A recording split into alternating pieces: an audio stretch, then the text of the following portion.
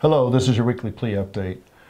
First things first, there's going to be, if you haven't already heard, you will be hearing soon that there is a new draft use of force policy coming out.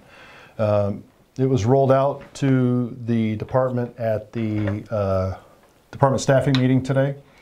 All the commanders have it. And looking at it, I mean, it looks different, but it's very similar to our current use of force policy. There are some definitions that are new and things, but I think the mirrors a lot of the language that we already have. I think a lot of the changes are going to be in the reporting portion, which is most likely a supervisor thing. They're going to level 1 through level 3 uses of force. You'll see it in there. I'll attach it to this email, but give it a look. Don't worry yet. It's not even planned to go into effect until August at the earliest. Between now and the 31st of January, the department's going to look for feedback from everyone, to include the community, I think, on this policy. And if there's things that need to be changed or tweaked, they'll consider those. Starting in March, there's going to be training. It'll start with some e-learning about this new draft policy. And there's going to be a training component down at the academy with TTD, where they're going to roll it out and all of the department employees will have to go through it. So be on the lookout for that. If you see something that's glaringly different from where our current policy is, like they took something away completely, let us know. Email us here at the office or call us, let us know. Because at first glance, we're not seeing anything that's drastically different as far as like what you can and can't use. But let us know.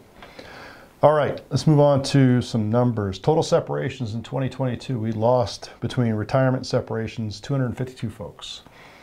Now, the next number is kind of concerning because we hired 171 people, which at a best case scenario puts us minus 81. And most likely 171 of those that were hired aren't still here. There's some that have gone on to different places. Career paths. Yeah. So anyway, just so you know.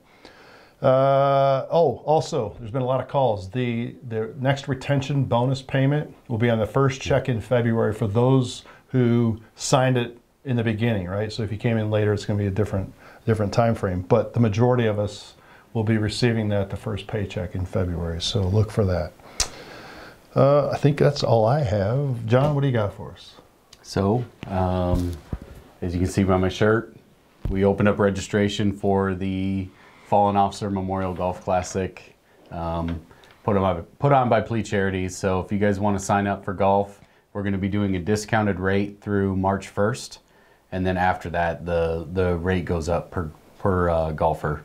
Where's it at? So it's going to be at Whirlwind again.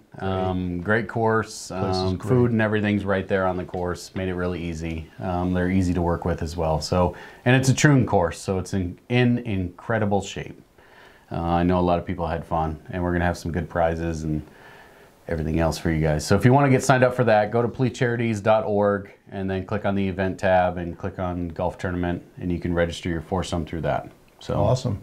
And if you guys know of any companies or anybody wants to sponsor, we're always in the lookout for sponsors for the charity events. So have them give John Maxwell a call here at the Plea office, 602-246-7869, and he can talk to him, get him a sponsor packet sent out as well. Or if you have some friends that have some niche company or something that you think people would be interested in, feel free to let them know. They can call me and we can discuss it and get things straightened out. So good deal. Anything else? No. No. All right. Well, I think that's all we have for you this week. In the meantime, stay safe. If you're in patrol, please don't advise. And if you have any questions or input on this draft use of force policy, give us a call here at the office. Email us. If you know a plea rep, email them, talk to them, whatever. Just get us the information. All right? Thanks. We'll see you next time.